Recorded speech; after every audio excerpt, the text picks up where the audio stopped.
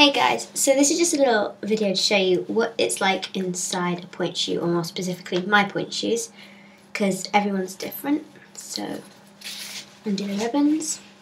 So I have elastic on my pointe shoes, and I take this out. You can see that I have, let's put this up, I've got a here because I couldn't be bothered to put tights on.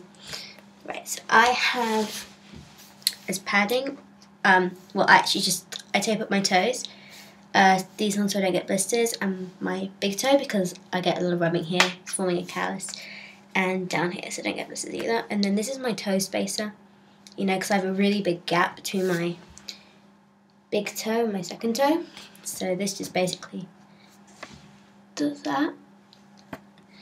And yeah, and inside my pointe shoe I have lambswool instead of ouch pouches, so this is my lambswool. It looks kind of rough here, but when you put it on, you basically just put that over, and then I put this bit here and just kind of put my shoe on. So yeah, and inside the shoe, this is a block Emily, and you see I write, see I write, this is my right foot one, so I've written an R in it, and yeah, it's kind of, well, it's probably not very nice in there, but still.